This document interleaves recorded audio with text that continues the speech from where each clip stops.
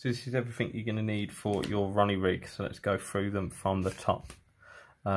Lighter for shrinking the shrink tube, which is this, and we'll cut that to our desired length. A hook bead, a micro ring swivel, a hook, preferably in a curved shank pattern, maybe even a crank. I've used cranks before. I'll flip between whatever I've got. I don't really mind. And then a quick change swivel, or you can actually buy the Ronnie swivels, which a number of manufacturers provide now, and a choice of hook link material. So it's completely up to you what hook link material you want to get or use. What I would say is just be mindful of the type of bottom that you're going to be fishing on. So if there's a particular lake in mind that you fish regularly, like a syndicate or a day ticket water that's local to you, if it is a bit choddy, there's bits of weed, silkweed and stuff like that, go for something a bit more supple, soft coated braid. Anyone that's fishing a firmer bottom lake, and they can get away with fishing something like, you know, a semi-stiff like this, or even, you know, a chod filament or anything like that, to really kick the rig away, then yeah, do that. But for me, I like to sit in the middle with the semi-stiff, and that sort of covers all bases for the sort of waters that I fish. That is my choice of hook link material, so let's get to tying it. Right, so first things first, take your hook and we're going to put the swivel on. So you might choose a micro swivel with a screw on it, or a bait spike or something like that. Now if you find the barb, if you have got a barbed hook, is in the way, if you turn the swivel round so they point downwards like that, you get the teardrop shape that way, and you can actually pass the barb through the tear bit. So if you have a look, that's what I'm, see where it joins and he makes that the bottom of the tear.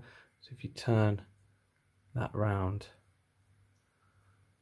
you can pass the barb through that way. So you got your ring swivel, well, your micro swivel on now, whether, like I say, whether that's got a bait spike on or a screw. I just prefer these. I just think it gives me a little bit more flexibility with bait choice. And that's that. And then all we got to do is push on a rig bead then. I say a rig bead, it's hook bead. So what you want to do is fat end first, because that is what's going to be stopping. And then normally they come with a little hole already in them. So feel around with the point of that hook, not too much so we don't dink the hook, and then just push it in, and then using your nail, carefully holding the hook nice and firm. Just use your fingers and your nail to really push that up, and you just see it passing the barb now. There you go, and once that's on, that'll slide round. I don't believe there's any need for saliva and spitting all over it and stuff like that, so it should just slide on nice and snug, and that is really firm. I'm giving that a good pull, and that doesn't want to move. The more you move it back and forth, it will stretch and it will get a bit looser if that's something you want, but you don't need to. So that is pretty much that done now. So all we've got to do is attach this to that and put some shrink tube on. Now what I would say, before you do the shrink tube, because you want to keep the movement in this swivel and this this end of the rig, so sort of line up your shrink tube like this. So you've got the base of the shrink tube which will sort of wrap around this. You want it to cover the eye, the sort of hook that sticks out here, so it just covers where my thumb's covering on there, and it just puts out a little bit of shaft of that swivel. So you want all that covered, and just past the eye will do that. So if you sort of level it up like that, and then take your scissors, sort of mark it visually where you want that to go, and cut, and that's just sprung off. There we go, and that's there. Next, get all this out of the way. You're just going to push your shrink tube up over there. So that's looking nice and neat. Now, because these aren't the official Ronnie swivels, they do make it a bit easier if you do get the Ronnie swivels to start with. What you have to do with these quick change ones is just open them up with your scissors. Just open up that. Then get your hook,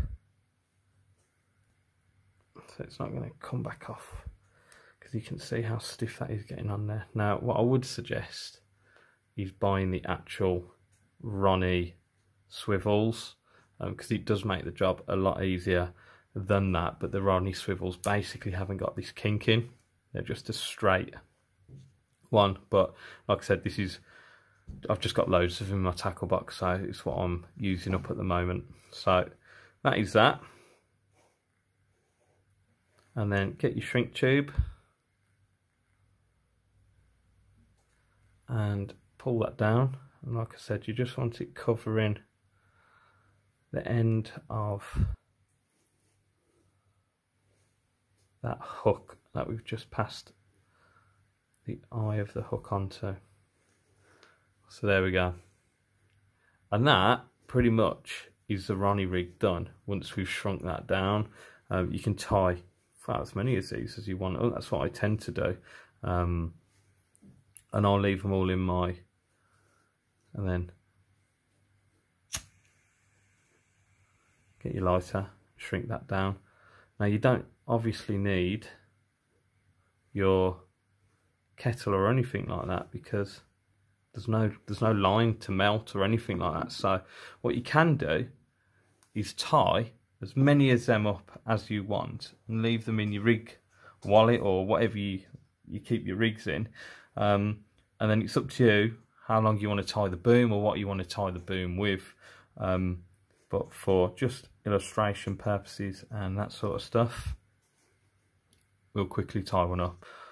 I like to put a loop, so it'd sit in a loop. Now, depending on what material you've got, you could get away with crimping, but I would never advise crimping a coated material unless it's specifically designed for crimping. But this stuff isn't, and it is not very good with crimps.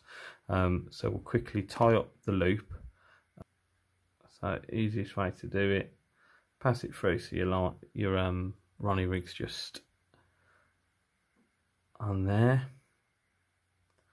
And what we're going to do is just tie overhand knot. And what I like to do is pass the tag end and everything through this way, rather than trying to pass the hook link and everything like that through. I just find passing it through like that, and then what we'll do before we tighten it down is just tease that knot to sort of the length we want our loop, how we feel we want it. You can make it bigger, you can make it smaller if you want. It's all down to personal preference, but for me, with a bit of putty around that, for me that'll be perfect. So you've got a little bit of movement. This end, take your tag end off. And now what you can do if you want to be extra tarty, and I do it, depends how bothered I can be. Take a little bit of shrink tube, and because we've got obviously this tag end here that's sticking out, take some more shrink tube, as little or as much as you want, and just put it over that knot. And now I'll take that and steam that down over the kettle in the kitchen. So there we go, that's it with the added bit of shrink tube just over the loop knot. And as you can see, that looks a lot neater. And I also find, because it's a little bit wider and it adds a bit more girth to your knot and sort of hook link material, if you do come to put any putty over it or even a shot or anything like that, it just protects the line just that little bit better. Adding that and stops any more snags, you know, and stuff like that, catching any debris on the bottom because you haven't got that little bit of tag sticking out. So that is your Ronnie rig. So let's put a bait on it and I'll show you exactly how I do it. There we go, got a pop-up. Whatever size, whatever flavour, blah blah blah, all this and that. It is completely down to you. And we're going to get some bait floss. This is why I use the ring swivel, because I like to use the bait floss and it gives me a varied approach. Then I can put pretty much whatever I want on, as long as I can get my baiting needle through it. But then I have got a little nut drill as well. So once that's there like that, we've passed it through. Just going to go straight through your chosen hook bait.